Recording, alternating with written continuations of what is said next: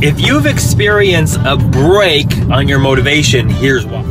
Hey you guys, it's George here, and I just wanted to do a quick video on an important part of day one when we talked about the foundation, laying a foundation, and understanding that every time that you activate the motivational centers of your brain, almost immediately after, the fear centers of your brain activate. Because remember, your brain is not designed to make you happy. Your brain is not designed to make you successful. Your brain is not designed to make you wealthy.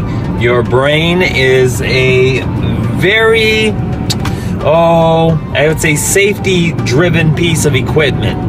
It is designed to keep you safe. So it wants to make sure that you are in your comfort zone, because when things are familiar, your brain tells you, okay, this is known territory. When you step into the unknown territory, your brain is designed to send off red flags and red signals in the form of fear-based stories, fear-based feelings, and also those inner sort of voices that say, hey man, you don't need to go out there on a limb. You don't need to go outside of your comfort zone. Hey man, you don't need to go to that training, that seminar. You don't need to learn anymore. You don't need to hire that mentor or that coach. You don't need to do all that. You just chill out, sit on the couch, watch some Netflix, have some chicken.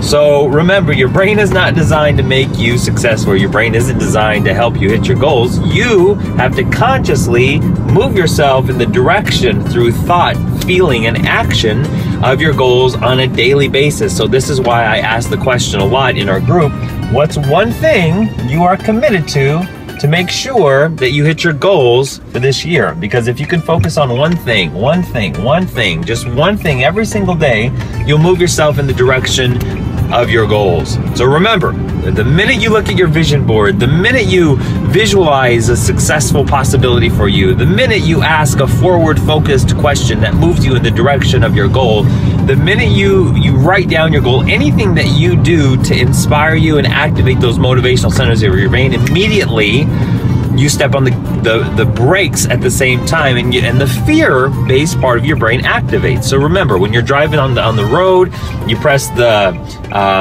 gas and the brakes at the same time, you're gonna notice a lot of herky-jerky, all right? So that's a technical term, herky-jerky.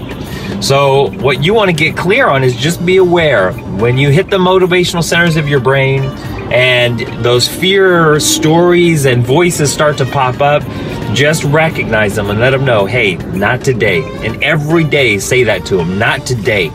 Because when you operate from not today every day, eventually they stop talking to you, and the motivational centers of your brain takes over, and it tips the scales to where those fear-based responses, those fear-based centers of your brain become quieter and quieter and quieter.